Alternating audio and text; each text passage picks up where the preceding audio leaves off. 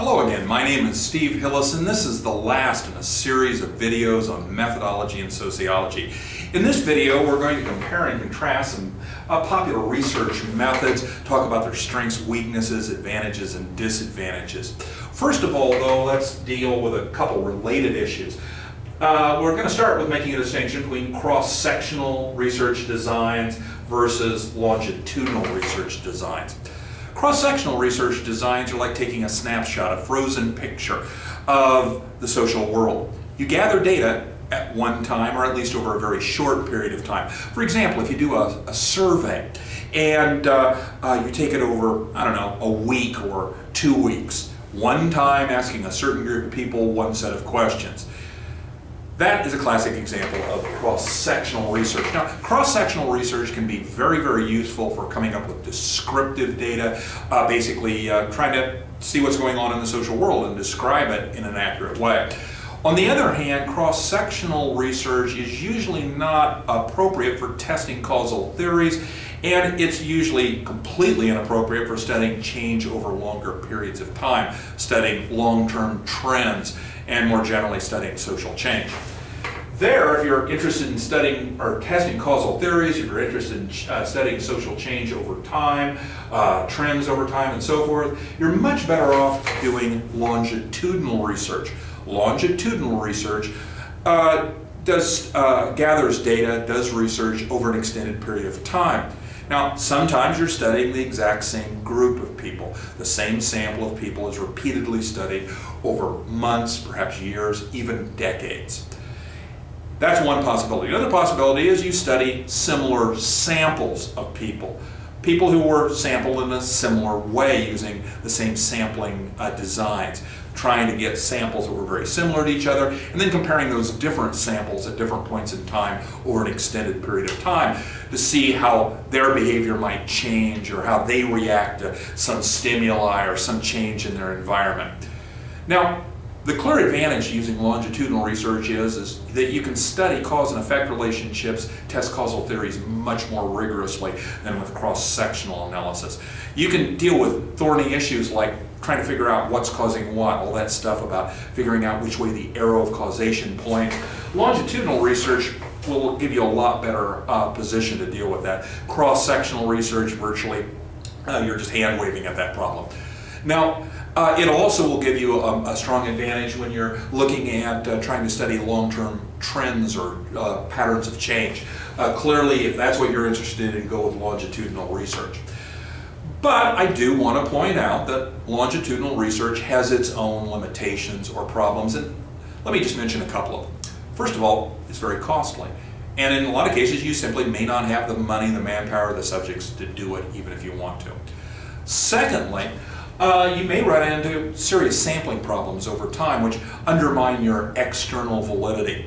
There's a problem called sampling mortality or morbidity. You start out with a random sample, you really want to talk about some larger population of people, you work really hard to get a representative sample, and then you want to study that same sample over time. You want to do longitudinal research on them. But then, over time, people literally die off or they drop out of the sample, they stop cooperating, they go to jail, they disappear, whatever. The sample changes and shrinks over time.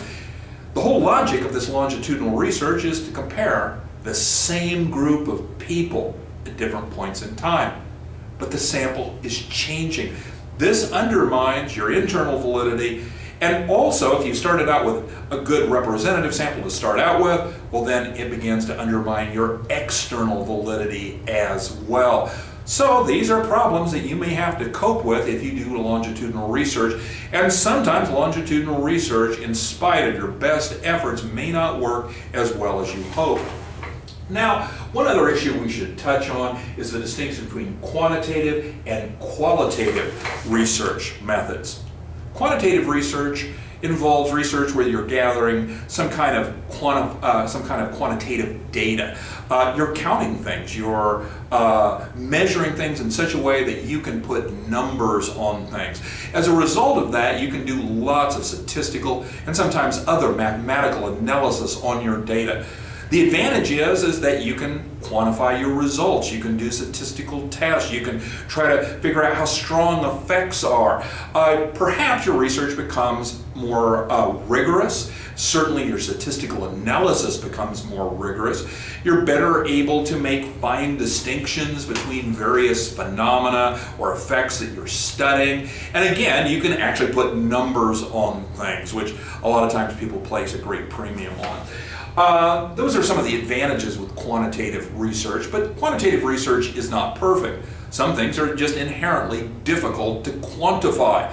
And for that matter, using quantitative approaches a lot of times forces you to only look at things that you have planned to look at and measure in a very specific way. It forces you to only look at things that you can measure easily in highly quantitative ways. There may be other disadvantages as well, but let's move on. Qualitative research is really a very different approach. It's what we do when we do observational research in microsociology, or what anthropologists do when they do ethnographic research or field research. You go out into the real world and you observe people.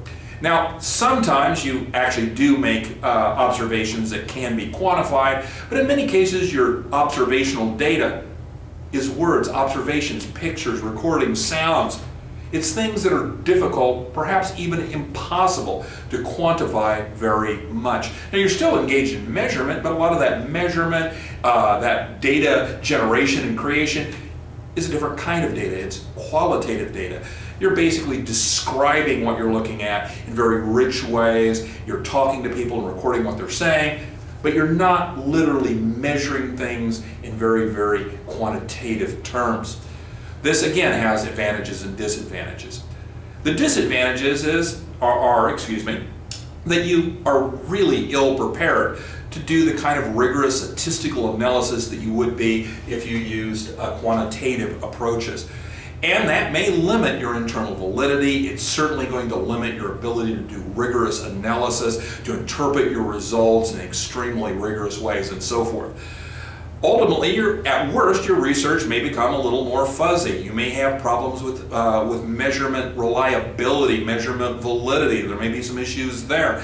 And ultimately, it may be harder to draw firm, hard conclusions in terms of testing causal theories. A lot of times people say that qualitative methods may be less well suited to testing causal theories. Although not everybody buys into that argument, still it's a fairly widespread point of view in terms of methodology. At any rate, the point is that qualitative research clearly has some possible disadvantages, but it also has very clear advantages. First of all, you can gather tremendous amounts of rich, complex data if you keep your eyes open, if you are a very keen observer, if you plan ahead. It turns out that observational research people have come up with a wide variety of techniques and tricks and tools to really record a tremendous amount of details about what they're observing. And in the process, you can come up with a rich, theoretically based description of social reality. Now, that itself is worthwhile. And sometimes you can use that to test causal theories, and sometimes you may be able to do it in fairly rigorous ways. If nothing else, though, you gather tremendous amounts of data and you do get a better sense of what you're studying, maybe a broader picture than you might come up with quantitative research. And at the same time, you may be better suited to be able to use qualitative research in the beginning to formulate your theories and formulate your research questions.